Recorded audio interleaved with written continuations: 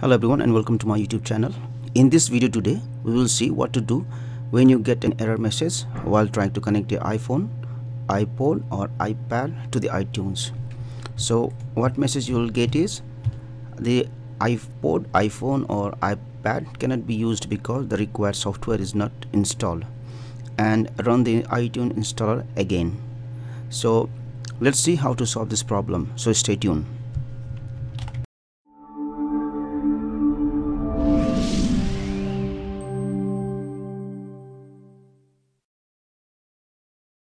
This generally happens when all of the components of the iTunes can't be installed properly on your system. So what you will do is you will try to uninstall the iTunes and reinstall it again. Sometimes it will work, but sometimes it may not work. So what to do in that case? For this one, you need to make sure that you have iTunes downloaded on your computer and you have something to extract, such as WinRAR or WinZip. So what you do is you right click on this iTunes and you extract all of the files here only.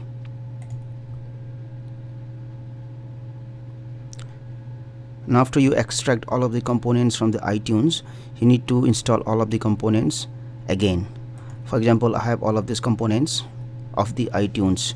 So what I will do is I'll right click on this one and I'll install. You click on run.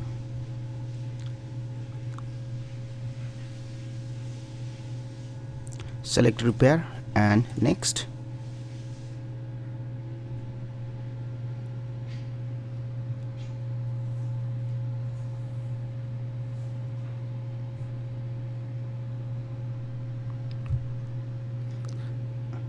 Now the components starts to get installed.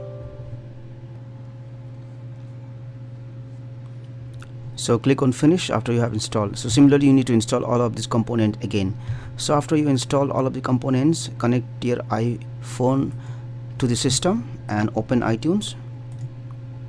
Now this time you will be able to see this icon which is for iPhone. That means the iTunes has detected your iPhone. If you click on it, you can see all of the details of your iPhone, such as what is the capacity, what is the iOS version installed in your iPhone, iPad or in your iPod. Thank you for watching this tutorial. Please like, share and subscribe to my YouTube channel for more tips and tricks.